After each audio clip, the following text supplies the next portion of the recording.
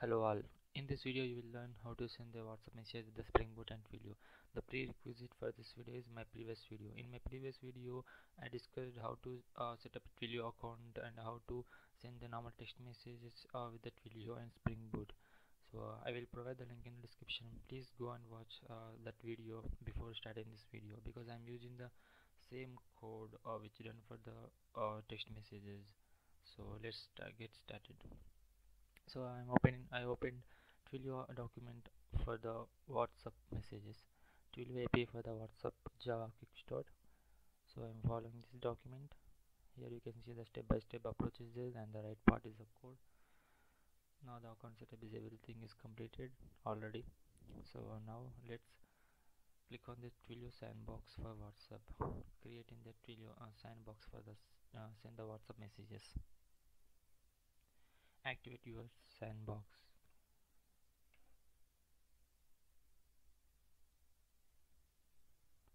Agree and confirm.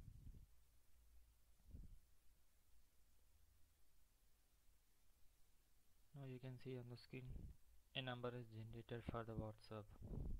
So from this number only we will send the WhatsApp message to the users. So now just click this URL, click here. Okay, in order to receive the users WhatsApp messages from our number, the user must type the message join list of to our number. So here you can see in the document inviting other users to your sandbox. So the user must need to click this URL. So that means they will opt in for our WhatsApp messages from our number. So I will do one thing, I will copy this entire URL and I will send that URL as a normal text message to that particular mobile number, to any users. So this is the project I developed in my previous video to send SMS. So I am using that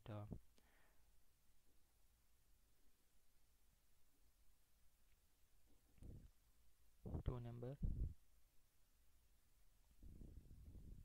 So I am giving my number only and the message. Here you can see that URL and that number, the WhatsApp number. So submit. It will send a message to my number. Yeah, I received that URL.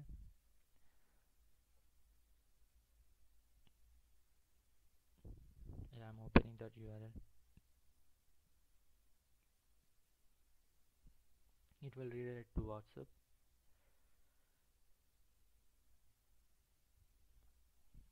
As you can see on my screen, the message join list of the user need to click on send. As a response, you can see Twilio Sandbox, and also stop. You need to press the stop in order to stop receiving the message from that sandbox. So now let's change the code. The same code is for this also, but small changes. We need to append the WhatsApp before the from number and the to number. So this is the code to send the normal text message to the number. Send SMS. The method name is in the servers in the SMS service.java. So I will append that WhatsApp string before the to number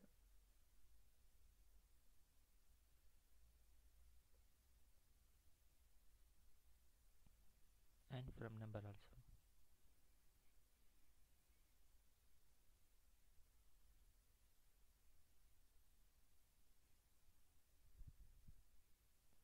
Yeah, and one more thing we need to change in application.yml. So in application.yml we need to change the from number because we get the new number to send the WhatsApp message, right? So that number we need to change. So type that number. Yeah, WhatsApp number. Now rerun our application.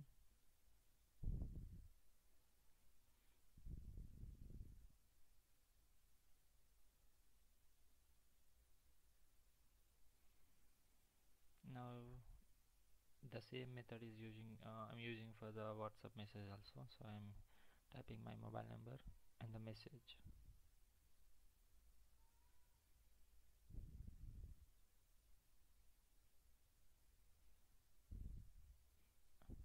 Yeah, you can see the message, and this is a response output from that method. Now let's check one more time.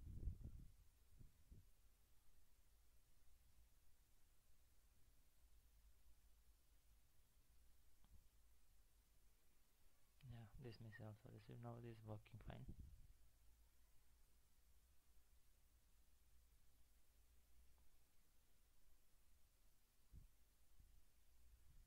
Yeah, I will provide everything code in the link in the description. The change we did is in the application.yml we changed that WhatsApp number, and in the method we added a WhatsApp string before the from number and the to number also. So that's the change we did to send the WhatsApp messages. Hope you understand. So I will do more videos on WhatsApp communication. So thank you.